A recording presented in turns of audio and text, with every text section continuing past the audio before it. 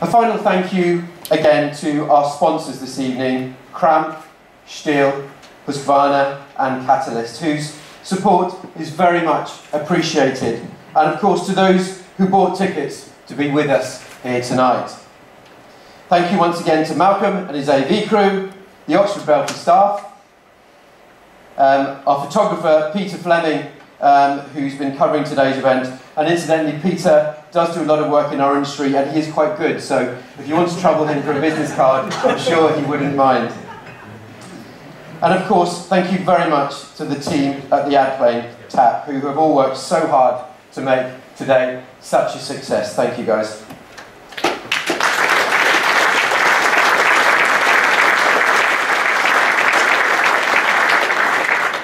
Now, one very crucial notice that I feel compelled to give out at this stage is that the bar just outside will be closing at midnight.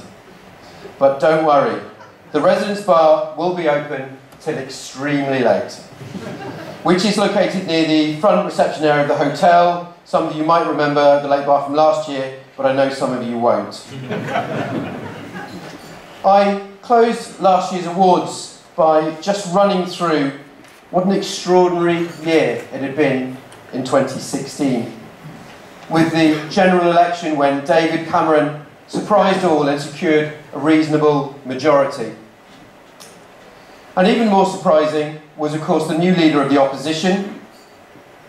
And after some pretty spectacular backstabbing, Auntie Theresa was crowned.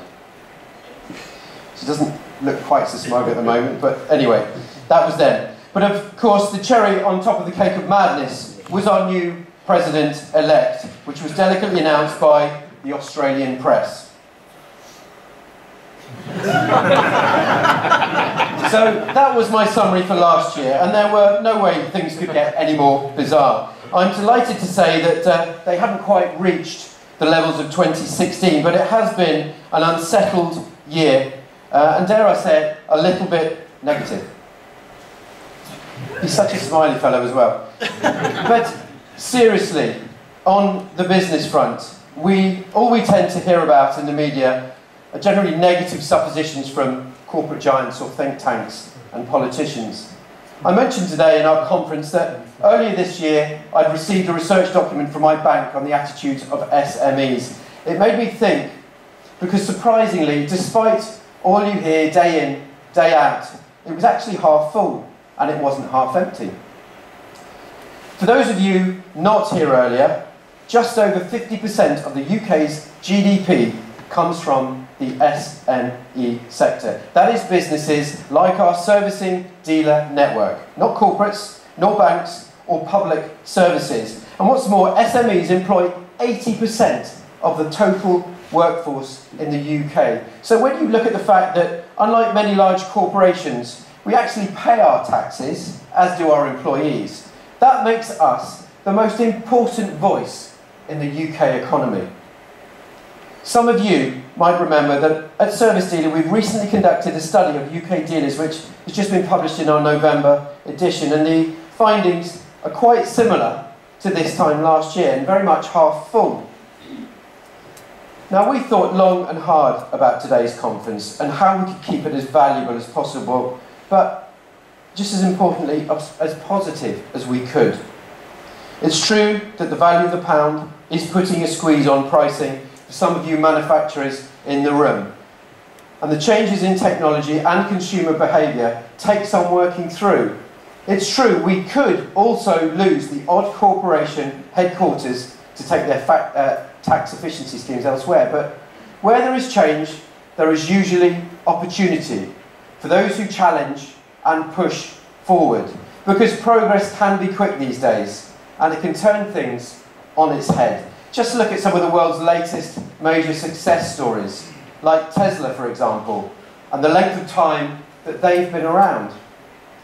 Google has just been crowned the biggest brand in the world, and it's just celebrated its 19th birthday. The biggest brand on the planet was born in 1998.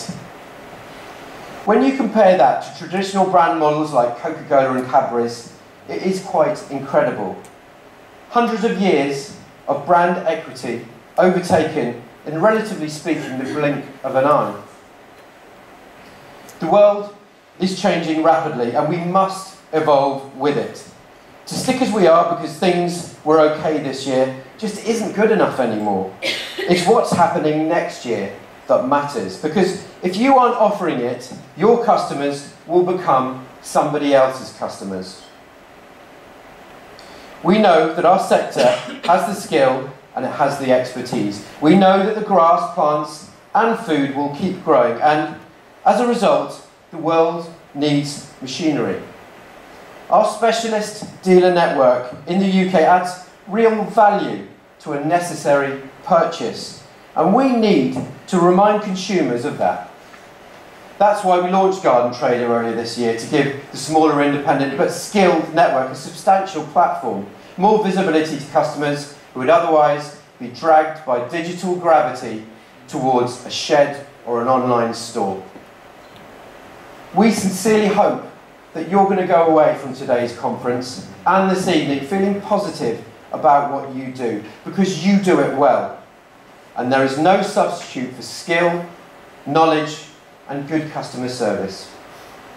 If we can embrace the changes that are happening in our industry, let the consumers know we're here, and keep doing what we do best, then there is every reason that we can grow along with the changes around us.